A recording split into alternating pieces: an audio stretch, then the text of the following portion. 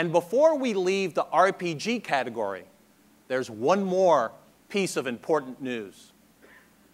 A legendary RPG name is on its way back to Nintendo Portables, a franchise that's been gone for quite a while. After going dark 6 years ago, 2010 will bring a new dawn with Golden Sun DS. E3, 2009. Nintendo of America President Reggie Fils-Aimé announces a new sequel to the Golden Sun series, Golden Sun DS, later released in 2010 as Golden Sun Dark Dawn. The series had gone dark on us for a long time. What we didn't know, though, was that even with this new entry, it would soon after go dark again.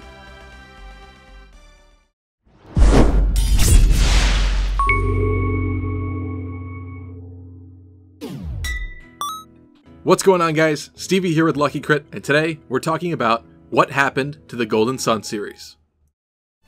Golden Sun and Golden Sun: The Lost Age were two critically acclaimed Game Boy Advance Golden Era JRPGs developed by Camelot Software Planning, a Japanese video game developer best known for their work on the Shining series, as well as the Mario Golf and tennis games.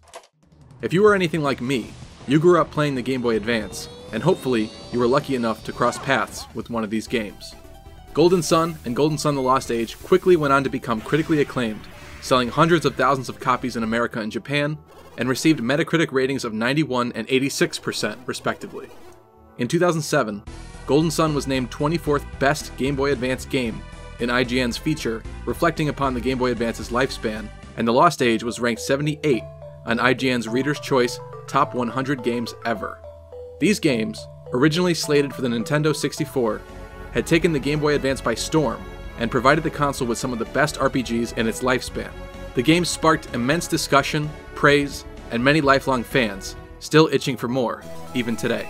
But even after The Lost Age's successful release in 2002, many years would go by before we ever got a glimpse into the world of Weyard again. In an E3 2003 interview with PGC, the Takahashi brothers, responsible for Golden Sun and The Lost Age, had this to say: "And for us, as far as the whole Golden Sun setting, the world, the storyline for us, in our minds, Golden Sun 1 and 2 are prologues to the real event yet to come. So those games are created, again, from our viewpoint, as a way of introducing this world to the game players." In the years since the first two Golden Sun entries, fans had become restless, theorizing when or if we would in fact see another game in the series. Some even going as far as to create several elaborate hoaxes, such as Golden Sun: Alex's Road and Golden Sun: The Solar Soothsayer. When these hoaxes were proven to be fake, the creators explained that they had created the images and stories in an attempt to stir up conversation amongst Golden Sun fans and hopefully cause Camelot to notice the continued popularity of their games and be prompted to make a new entry in the series. Then, in 2010, with fan speculation and excitement at an all-time high, Golden Sun Dark Dawn was released on the Nintendo DS. While the game built off of the core structure and foundation of the Golden Sun series, overall, it was not as well received, scoring 79% on Metacritic in comparison to its predecessor scores of 91 and 86. Why was this, though? Well, Dark Dawn is set 30 years after the events of the first two games, and follows original protagonist Isaac's son, Matthew, as he sets out across Weyard, which, due to the events at the end of The Lost Age, has been completely reformed. Though this was a great way to have the player explore Weyard once more, uncovering all of its new treasures and secrets, some fans were disappointed that the entire world was not traversable due to events in the story, even though this was also the case in the original Golden Sun, and the areas left inaccessible in the original were explorable in its sequel. Even though Dark Dawn was set up to echo its predecessor, fans were no longer buying the continent restrictions. Some fans were also disappointed with the inability to backtrack at certain points in the story, resulting in permanently missed Djinn or summon tablets if they hadn't found them all along the way. The game didn't do much in terms of indicating these points of no return either, so missing content was actually a very likely occurrence. Even though this was the case with the original Golden Sun, and thus makes the successor even more like the original, it infuriated many players. As a personal side note, I remember someone on my floor in college that was so angry about missing a summon tablet early on that he actually used a cheat to allow him to recross the continent and go back to get it. Within this new Weyard were also handfuls of new ancient lore and history, which, while very cool and enjoyable on a mythos level, did not make absolute sense with Golden Sun 1 and 2. Even though Weyard had completely changed since the event of the Golden Sun 30 years ago, Entire civilizations sprang up out of thin air that were supposedly around for thousands of years, yet were nowhere to be found within the completely explorable Weyard and its lore in the first and second entries. Had this game been a spin-off or an alternate universe, it would have worked incredibly well, but since it was tied to the events in the cast of the original games, this history is very clearly written for this game and feels as though it's coming out of nowhere. Even the music that had, in previous entries, nearly immortalized composer Motoi Sakuraba, seemed to be lacking something in Dark Dawn and was arguably much more generic and unfinished sounding. As far as the battle system went, some improvements had been made, like characters now carrying through and attacking new targets when their original target had perished, but many found the game's battles overall to be far too easy and had wished for more of a challenge. Many also did not appreciate the fact that the game's optional bosses were essentially rehashes of the post-game bosses from the Lost Age. A lot of the game's reviewers also cited that the game was a little too dialogue heavy at times, which may seem like a ridiculous statement to make, but many fans also agreed, stating that the amount of chatter and dialogue was seemingly doubled from earlier games. The puzzles, however, were a shining aspect of Dark Dawn, and did well to continue the clever magic and intrigue of the original games. Though the amount of different synergy usable was more limited this time around, the puzzles themselves were well executed and continued to provide the series' classic feeling of achievement when you finally solved them all and reached that ever-elusive treasure. With that said though, the in-field synergy was much less varied than it was in the Lost Age, with the developers leaving out synergy like sand, cloak, and hover, arguably some of the most inventive and creative synergy from the older games. The characters of this game were also a mixed bag to some, receiving a bit less characterization than fans were hoping for. Main character Matthew retains his father Isaac's original silent protagonist role, and close friend Tyrell retains the sort of comic relief, brawn-over-brains character traits of his father Garrett. And although it's nice to see a nod to the original Golden Sun game, it can be a bit tired and overplayed. Fans were also disappointed that much of the game's runtime is spent with the heroes not focusing on the main goal at hand, and often knowingly getting played and toyed with by the antagonists. It was also disappointing to find most of the original cast missing in action in Dark Dawn, with only Isaac and Garrett appearing on-screen and playable for only a short period in the game. This, however, was likely a choice made by the developers to tease the next game and leave fans wondering about these characters. Many felt the villains were also quite less enjoyable and characterized than Saturos and Minardi, and even failed to live up to their worst replacements Agatio and Karst from the Lost Age. There are other characters we could talk about, but in the nature of avoiding spoilers, we'll leave them out this time around. In an era ripe with online functionality and ever-popular games like the Pokemon series heavily featuring online battling, there was also none to be found here, which would have been nice to see. The E3 demo of the game was mentioned to have an extra battle mode like the original two games, where it was possible to test strategies and battle friends, which was cut for the final version's release. Unfortunate. Dark Dawn expanded on the original game's story and dialogue choices by providing 4 emotions displayed via faces: happy, joyful, sad, and angry, that the player could select throughout many scenes, which definitely took the player's interaction with the story to new levels.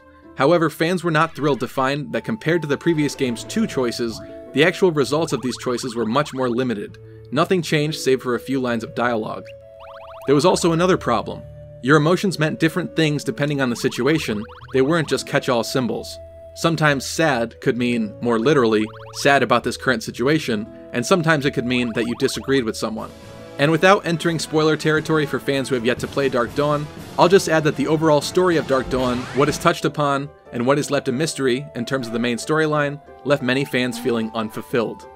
Were all these issues with Dark Dawn something that the series has always struggled with, and made more apparent now because of how much older we are? Or was it something else? I'd love to know your thoughts in the comments. Personally, there were definitely a few story beats I enjoyed as I played through the game, for the most part having to do with the character from the original Golden Sun games, and that experience was a nice gift from Camelot after considering all the mysteries surrounding them over the years. Overall, for me, Dark Dawn was still a great game, one that I'm glad we got at all, and it very obviously left the door wide open for a Golden Sun 4. Unfortunately for all of us though, this has still yet to occur. The Nintendo DS's lifespan is over, and we're even now significantly into the 3DS's life, still without another sequel. Many fans loved the password system linking the first 2 Golden Sun games, allowing players who achieved everything the first game had to offer to have special rewards and gifts in the second to echo their achievements. Now, with DS and 3DS so far apart, and still no sequel on the horizon, it seems whatever follow-up Dark Dawn had in mind may not be occurring. At the very least, Camelot would have to jump through a lot of hoops to have any sort of password systems linking these newer games. Dark Dawn sold 46,000 units in its first 4 days in Japan, and ranked 5th of the period, in comparison to the Lost Age's 96,000 units, and accolade of being the best-selling game of its time period. But I know what you're thinking. Dark Dawn didn't do nearly enough bad for Camelot to stop making Golden Sun games completely, right? Even though it seems to have done okay when all is said and done, using some input by Redditor Tassadar4ire, it seems safe to say that Camelot probably made very little from Dark Dawn after all of its expenses, which doesn't bode well for the next sequel. A new game would be hard to make because there are no longer any guarantees it will sell as well as the first two, and based off of Dark Dawn, it seems that it would take more than nostalgia alone as a selling point for the next title. Many fans have commented that they feel that Golden Sun deserves a reboot brought to today's standards to re-establish the series. As interesting as this would be, judging by past Nintendo HD reboots like the Wind Waker HD and Twilight Princess, they generally don't outsell the original. The original GameCube version of Wind Waker sold 4.6 million units, while its Wii U remake sold only 1.75 million units. Twilight Princess was even worse. Neither of the original 2 Golden Sun games sold over 2 million copies, and with an even smaller conversion rate than the Zelda games, unfortunately, it's not going to be very likely. So where has Camelot been? Where are the Takahashi brothers and their elaborate plan for the actual big events of the Golden Sun series? To put it bluntly, over the past 7 years, they've been solely focusing on Mario sports games, which are decent games objectively because they're being made by a good developer, but they just aren't the same. And even those games are beginning to do less and less well. In short, it seems Camelot used to make good games, but now they make average games. A new avenue has appeared to us on the horizon though. Would it be possible for us to see a Golden Sun revival on the Switch? I guess only time will tell. If we think about the Switch though, and its capabilities compared to the team's work on arcade-style games like the Mario Sports series, creating an entire 3D world as elaborate and diverse as Weyard and all of its cultures seems fit to be a daunting task. Could Camelot even pull it off? That much is uncertain. Since Camelot also hasn't been doing too hot lately, a lot of fans are hoping another team will co-develop any future sequels for Golden Sun, many naming Monolith Soft as their first choice. Monolith Soft is a company with a very tight relationship to Nintendo, producing the successful Xenoblade RPG series, as well as even Super Smash Bros. Brawl. Now that I would like to see. In a Nintendo Gamer interview, Hiroyuki Takahashi stated that perhaps if there are enough Nintendo fans asking for another game in the series, it would naturally lead to the development of such game. And even though there are online petitions calling for people to sign and get their attention, we haven't heard anything just yet, and we likely won't be for a long time. But I'm not giving up faith. I'm hoping that someday, the Golden Sun will rise again. I want to thank you guys so much for watching. If you made it this far into the video, comment Sunrise in the comment section below, and also be sure to let me know how you feel about the Golden Sun series, and if you'd be enthralled to see another entry on the Nintendo Switch. If you learned something from this video or enjoyed the nostalgia trip, also be sure to slash that thumbs up down below, and I'll see you in the next episode.